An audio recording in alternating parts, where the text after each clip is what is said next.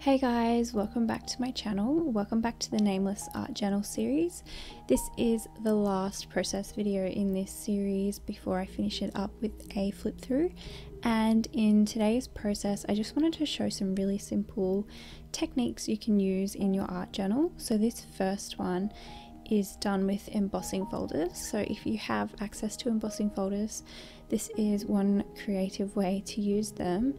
I've just embossed some thick card and I'm going to use it like a stamp. So I'm just going to paint all over the raised side of the embossed card, and then I'm going to use that like a stamp over my page, and you can see that it gives a sort of abstract stamp of that embossing folder, which I used a floral embossing folder. So you want to use a pretty thick piece of card to do this so that it has a really like prominent embossed effect, and then that will stamp pretty well. So that's what I've used to break in my page and to start the background of this page.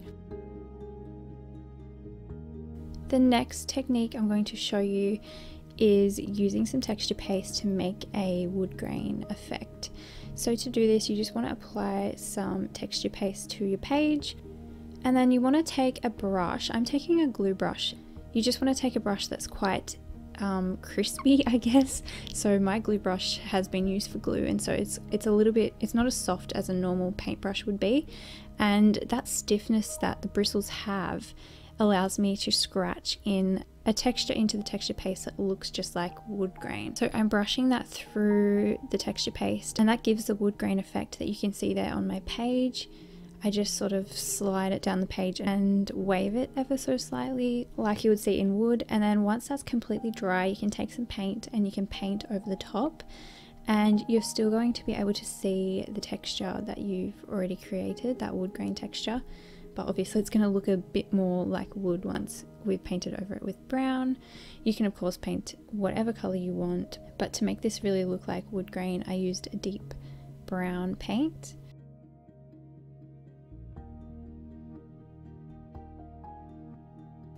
Now I'm just playing around with photos. I haven't yet decided which photo I'm going to use, so I had a couple of options there, and I ended up choosing this one here that was a scenery photo. So there's like some fields and a house over in the background, and I pulled out a flash card that says far and stapled those together.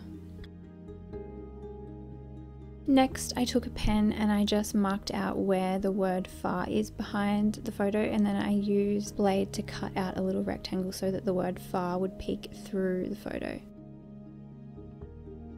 I felt like that photo was of somewhere quite isolated, and so that's why I included that flashcard that said far.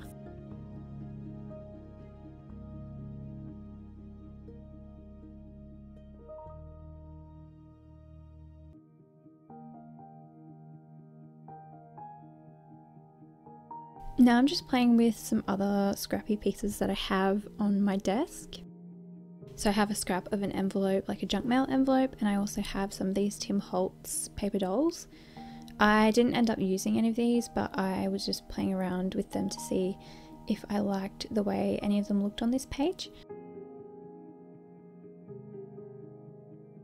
So before I stuck the photo down, I just wanted to make sure that everything was dry really well.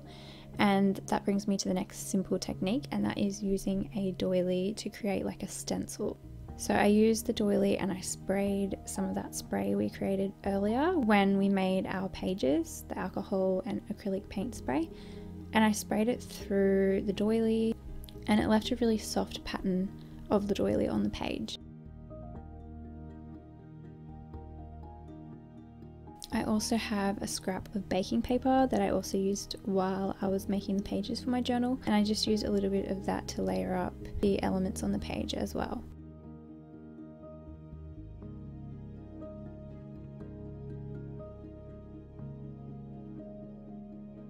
Now to enhance that wood grain, this is the same as the technique we used on our journal covers. I'm applying this gold wax over the top of the wood grain to really bring out the raised bits of the texture.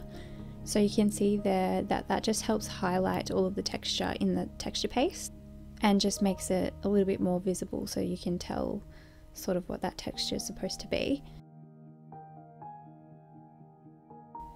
There you can see all the little layers in the page coming together. Now the last little thing I was going to show you was just some really simple ways to create more texture again.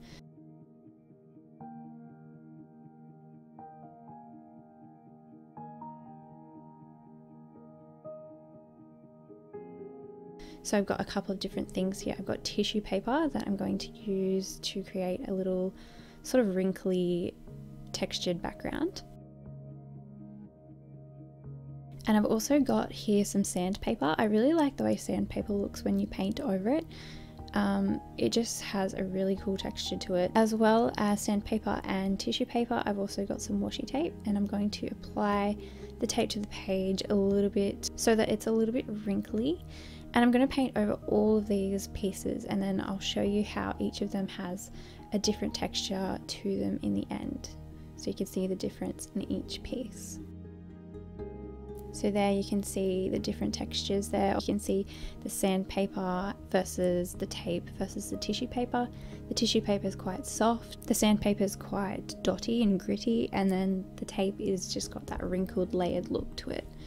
So I tried to pack as many little techniques as I could into this video, just some really simple art journaling ideas you can try out. Like I said, this is the last process video in this series, and then in the next video I'll be doing a flip through of my completed journal. That may not be next week, you guys, because it may take me a couple of extra weeks to get all the pages done. Eventually I will have a flip through of my journal, and I hope you guys keep practicing and using yours, and make sure you use that hashtag Nameless Art Journal, because I check the hashtag almost every single day. I absolutely love seeing what you guys are doing with this project.